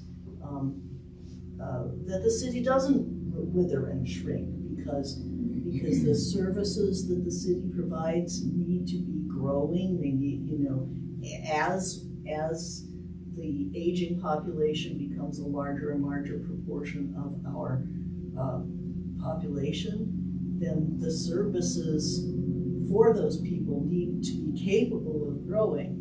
And that really means we're going to stop this. We've got to be more welcoming to young people, and they need to be able to afford to live there, if no other reason than they can take care of people who are 10 years older than any of us and need to be taken care of. You know, so it is an important, the demographic shift in this city is an important policy matter that matters to us. And the demographic that is 10 to 15 years younger than we are doesn't get that. You know, they're just wanting everything to stay the same, and they're not looking at the long-term consequences of that to us, to their children, and to them in 10 or 15 years. You know, so I consider it a huge problem for the city, and I don't know what this group can do to kind of reverse that trend, but you know, my personal feeling is that we need much more of a welcome to Longmont attitude, a stay in Longmont. You know, people, when they look at the city's housing policy, they say, well, we don't need to grow, we don't need new businesses, and we don't need people to look at moving here and stuff. And you know, when we did our housing needs assessment and came up with the idea that we need 12 to 14,000 new housing units, that's not for new businesses and economic expansions and stuff like that. That is our children growing up and choosing not to leave, or being able to choose not to leave, people aging out of foster care and things like that, you know, and commuters who are making lower end wages, retail, teachers, nurses, all, you know, professional, lower half professional people can't live here. And our quality of life is much better if they do, because they're available to us and they're more committed to the city. And those are the only people we're talking about that we want to live in Longmont. So I think the reason I'm giving that under the policy report is because in order to preserve our quality of life, I feel like we need to do something about changing that attitude and evangelizing the idea that no, this isn't somebody's economic ambition, this is just how an economy works. And we need to keep the economy working and vibrant. That's not necessarily the policy of the council, because some of the council people either are in that demographic that would just like to keep everything the same, or want the votes of that demographic that wants to keep that everything the same.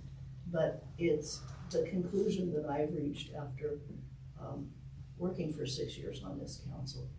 So since there's not really anything earth-shattering to say developing on council right now, because it's the beginning of budget season and I don't have much to report, I thought I'd give you my spiel. Yeah, that was good. Yeah. Thank you. And I was glad to see so many heads nodding. Yeah. Thanks. Yeah. All right, area agency on aging. Do you have anything today, Lonnie? I do, and I did submit a report. Did you ever get them? So I didn't get it initially. I got your email this morning. But So you I didn't get forgot- it yesterday? I didn't, but I got copies right now for everybody. And I can send, you can just send them to people if you want to. I did do a report on both, and one thing, I'm just gonna go through this real quickly. May is Older Americans Month. It's being referred to as OAM. And the theme is Powered by Connections. And it's doing a lot to look at relationships and social connections with our health and well-being. So that is what the AAC is looking at, and the Boulder County Area on Aging. In fact, the woman who, Lindsay, is our connection there, and she actually went to DC and met with Mike Bennett, Chief of Staff, and John Hickenlooper. And it gives an update in my report on everything, the main points that they discuss, and the main issues that they're supporting and trying to push forward in legislation. So locally, there's a list of the bills that we've been talking about and supporting, so you can see where they're at. Funny, a lot of them are coming up on today. No, today? Yesterday. May 1st? It came up yesterday. So if anybody's interested in finding out if it made any movement, you can look it up on the state legislature's website and see where they went with it. And other than that, there was a ton of information from last month's meeting. So I included a lot of links that if people are really interested in finding out more information, they can just go on those links and you can look into it further. Such as there's the BCAA annual report was attached. Thank you. And other things were attached. So if you have any questions, just let me know. But there are some good links on there for further information in case you have any more questions. Does anybody have anything they want to ask about? No? Okay. Move on to housing. Housing, we're just really following what's still going on, like the LHA affordable housing projects. But the one thing, and Sheila, you can speak to this. Sheila was wondering if we wanted to have Molly O'Donnell from LHA and an area services. Okay. Okay. A developer come in and speak to us further about affordable housing and attainable housing. And if anybody feels like we need to hear that information and get a clarification on that, hear more information about it, we can discuss whether we want to have that on a future person come in and speak to us at a future meeting. And other than that, all the other housing information you can get on the report. Okay. Yeah, I think everybody's okay with that, having a LHA report at a future date, maybe 2 or 3 meetings down the road. Is that all right? Everybody okay with that? Yes. Let me know if you got a problem. Yeah. Well, we did just have them. We had one. Yeah, in about June or something last something year. like that. Yeah. So it wasn't that I don't even know if you were on the board at that time. I was. Yeah. Oh, Yep. okay. Molly was here. My first meeting was Molly and Lisa. Oh, okay. Yeah. All right. Then, Friends, did you want to say anything? Yeah, I was unwell and did not attend the Friends meeting. I did ask one of the Friends board members to let me know if there was anything that was that she felt was important to share with this board, and I did put a few paragraphs in a report on this. So I apologize for it being as brief as it was, but circumstances. Our relationship with Friends is something I'd like to talk a little bit further about, not today, but some further agenda.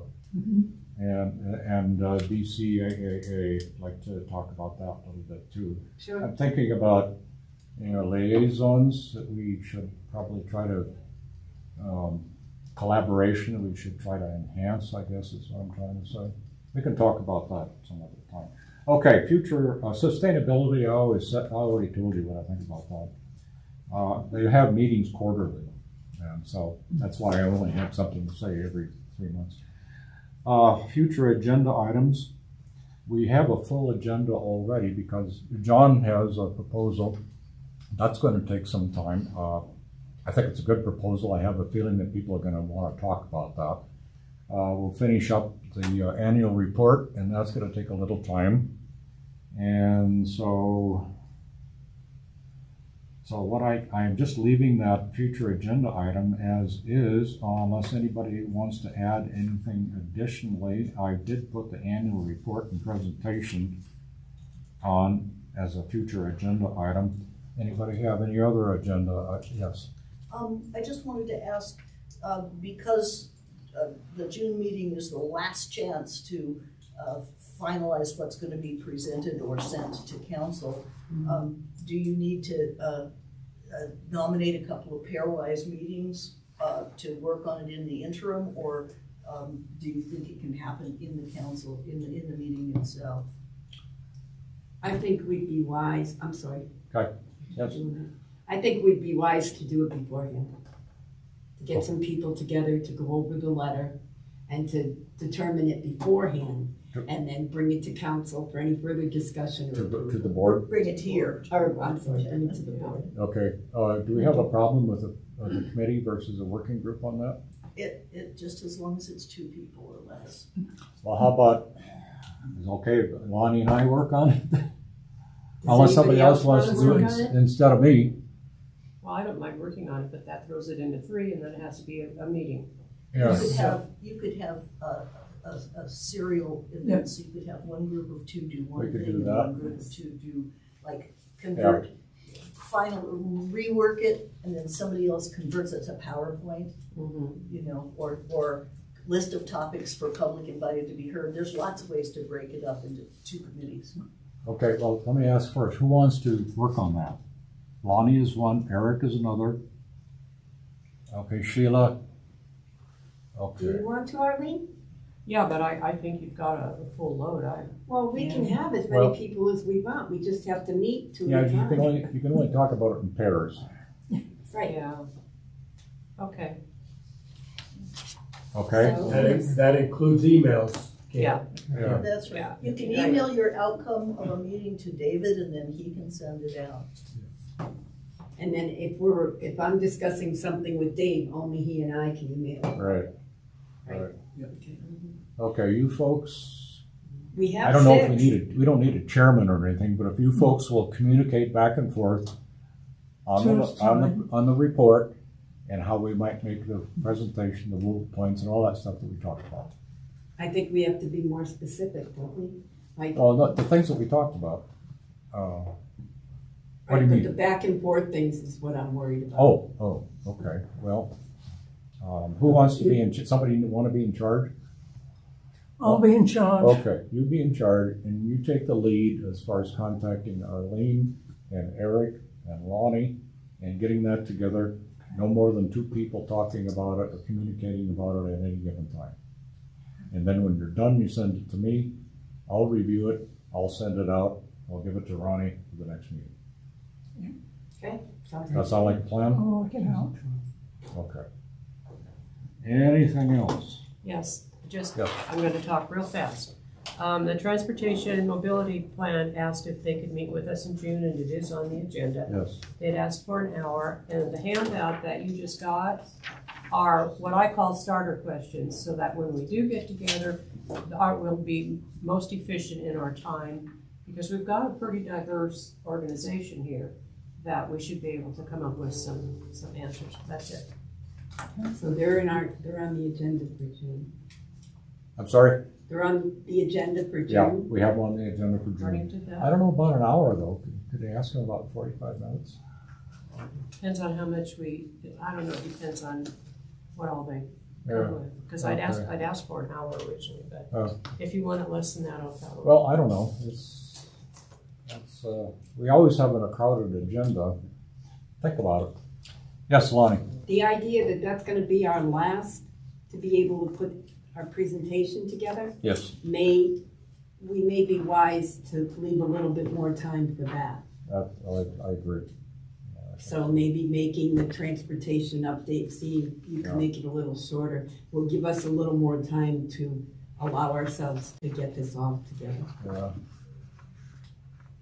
Now, who's coming to the meeting? Okay. The transportation mobility plan and Greenwald will be here. Okay. And I think So- some of the people from that committee Yeah, will we're Greenwald. going to have a tight agenda. Yeah. Well, no, wait a minute. Now, John won't take all that much time. All he needs to do is lay out the idea, and he can do that in just a few minutes. Or could he come in July? Yeah. Why didn't I think of that? Oh. All right, fine. What is LHA gonna do? I'm sorry? What is LHA on the agenda for? Local They're not Housing on Authority. They're not on for June. That's just a future one. That's just future. Oh, okay, Yeah, we talked about that. okay. Oh, okay. You know, I gotta say that I do think this is a remarkable board. I do. All right, anything else? Just a quick thing, we have a full board at this point.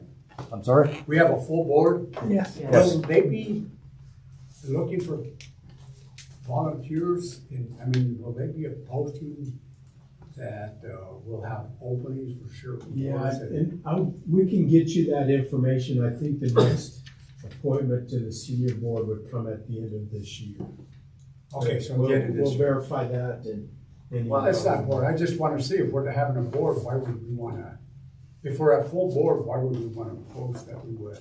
Well, there are terms that everybody has, and I don't know when terms end, but I can Does- verify that. Anybody have a term ending this summer? Not this summer, I mean. At the end of the year? December. I think mine in Or there are December, two I people think. with okay, end of term? I'm only here for a year. Oh, you're on finished term of Beth. Right, exactly. Okay. But you can re-up if you want to, right? Oh, okay. Yeah. You're just getting going. All right. Anything else? Nope. All right. I'll have entertain a motion for adjournment. For sure. Okay, Lonnie moves. Second. Second. Eric. All right. All those in favor say aye. Aye. Any opposed? Motion carries. We're done. We don't want